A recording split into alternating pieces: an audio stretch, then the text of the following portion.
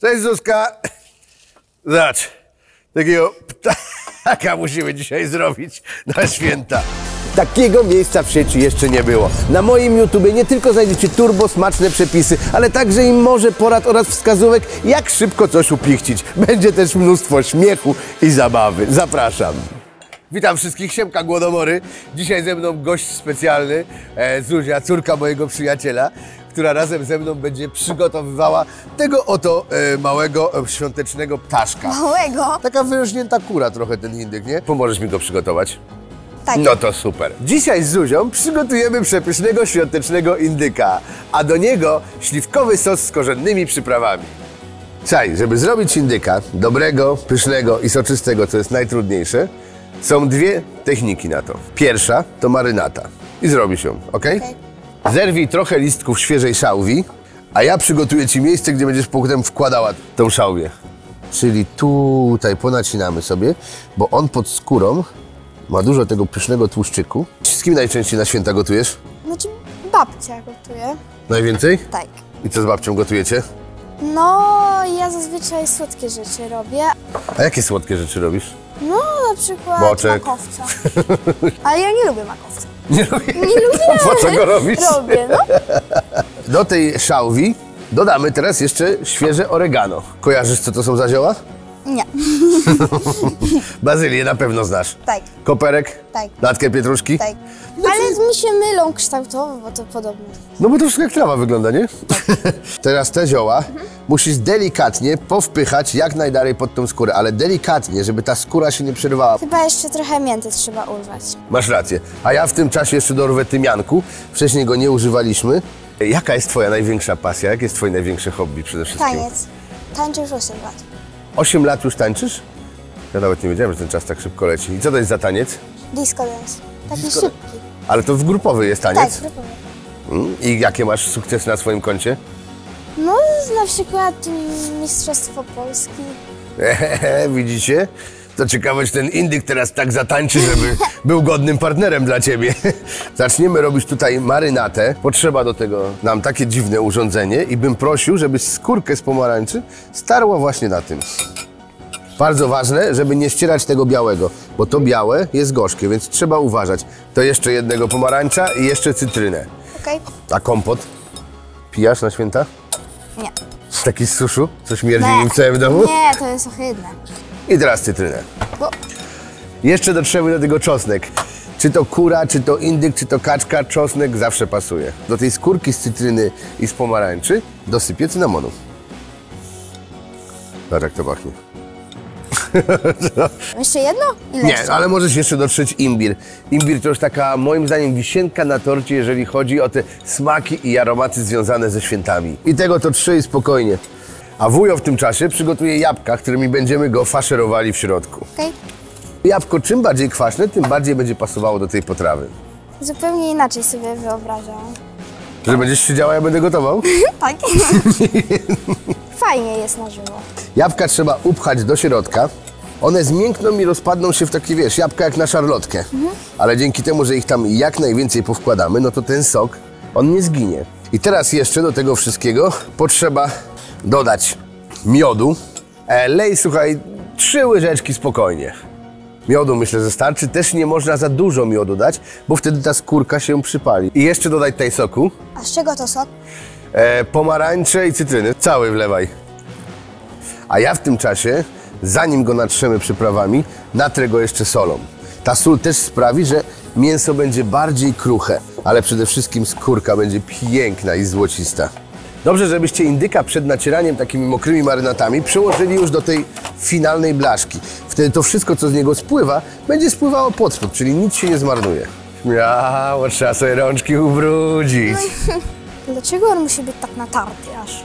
No bo dzięki temu ta skórka będzie wszędzie tak samo smakowała i będzie mocno chrupiąca. Ale ty całą tą miskę musisz wylać na niego. Może ci pomogę, jakoś go przekręcę, patrz, to w tą stronę ci go przekręcę trochę. O!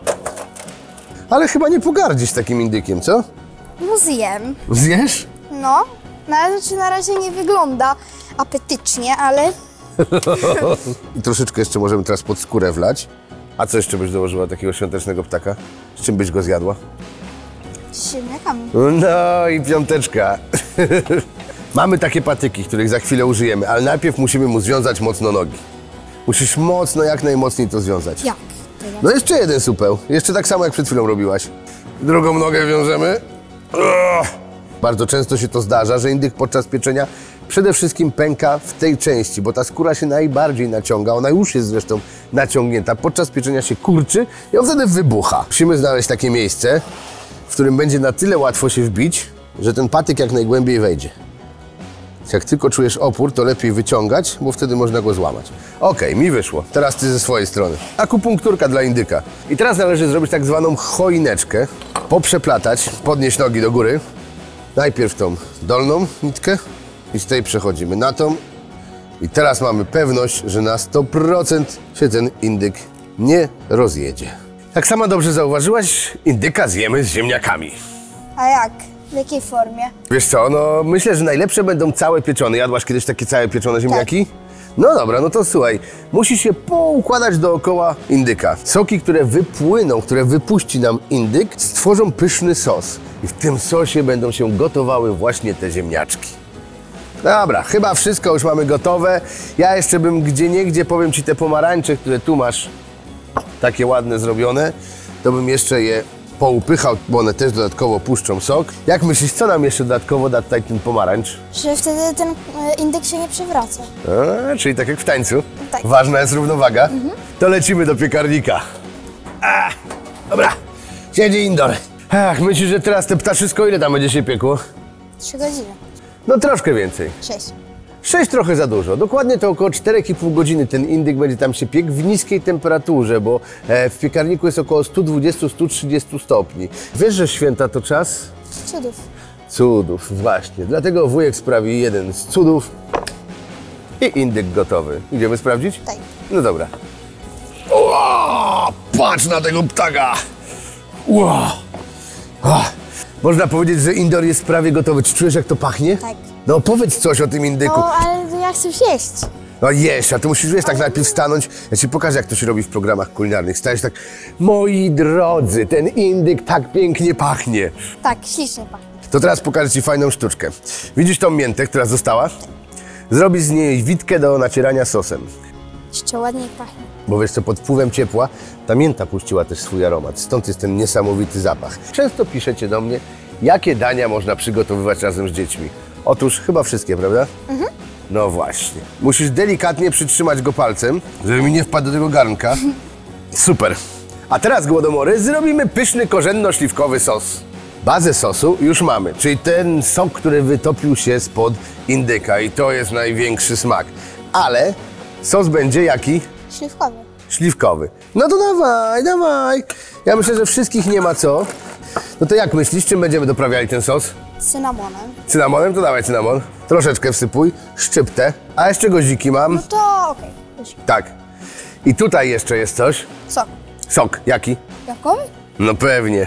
Jak myślisz, co dalej z tym sosem państwo powinni zrobić? Ugotować. Dobra, Zuzka, to odpalaj ogień. No to jeszcze dorzucimy kilka suszonych owoców, pomarańczki. Nie. A To czemu jest nie? jako ozdoba na choinkę. Nie, to miało być do sosu. Nie, ale będzie jako ozdoba na choinkę. No to... No Nie. chociaż jabłuszko, no to miało być do sosu. A nauczysz mnie to robić? Tak. No to tak, na początku bierzemy sobie taką pomarańczkę, bierzemy nóż i robimy dziurkę. No dobra, czyli co, ja przekładam, ty przebijasz. Dobra. Czy widzicie, jaka to jest fantastyczna zabawa, kiedy się gotuje z dzieciakami, bo jednocześnie czekając na takiego indyka czy sos, z tych atrybutów, które mamy w kuchni, czyli na przykład cienkich plastów pomarańczy, można zrobić przecudowny łańcuszek. Nawet i dla ciebie, patrz, jakbyś wyglądała ładnie świątecznie. Poczekać, to zawiążę. No podoba mi się. Bardzo mnie to cieszy. Trzeba zjeść tego naszego świątecznego indora. No i co ty na to? Ale ładny. Mam nadzieję, że ten indyk przygotowany przez was będzie równie ślicznie wyglądał. Kawałek dla mnie, kawałek dla ciebie. Ziemniaczka, Tak. moja droga. Jeszcze dam ci kawałek pomarańcza. Będziesz mogła tak ładnie sobie go tutaj wycisnąć. No i teraz to, co najważniejsze, to jeszcze sos pozostał. To sosem ty polej, tak troszkę. Jeszcze troszeczkę zielonego nabierz. To nie pozostało nam nic innego, jak zacząć naszą świąteczną, a zarazem przedświąteczną ucztę. Dobra, bardzo. Wow, co? Piąteczka. Moi kochani, w takim razie życzymy wam wesołych świąt. I wesołej Wigilii. O, i udanego Sylwestra. Tak. Z takim indykiem. Wszystkiego najlepszego. Dziękuję bardzo. Kat. No, Chciałam jeszcze tylko powiedzieć, że bardzo dobrze gotuje i subskrybujcie jego kanał. Pa!